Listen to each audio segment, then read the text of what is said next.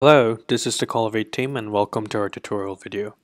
Today we're going to talk about several ways to access Collavate.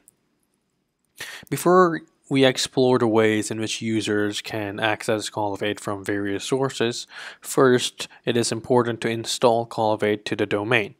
To do that, you have to visit our homepage at english.collavate.com and go to the install menu by clicking this on the top side. Clicking install button will take you to the install page, and if you scroll down a little bit you'll see a section that says install Collavate for your organization.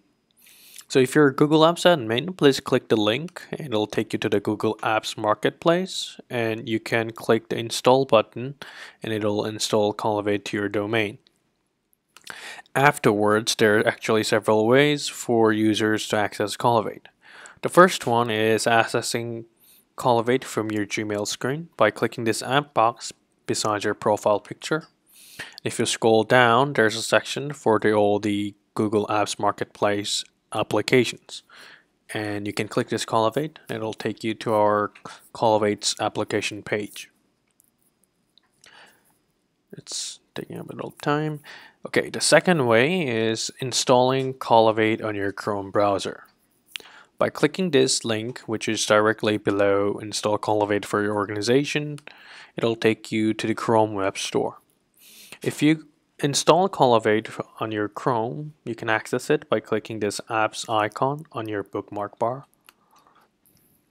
And you can see Collavate is added after the default Google applications in the Chrome web browser.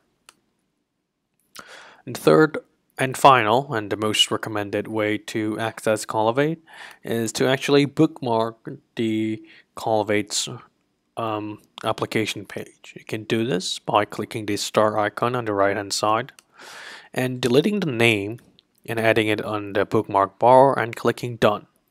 This adds just the CV icon on your bookmark bar. So if you could go to a new tab and you want to go back to the Collavate page, just simply click this icon. It'll take you back to where you need to work on various things. This is all I have prepared for today, and we hope to see you soon with more informative video on making your workday more efficient and effective. Thank you.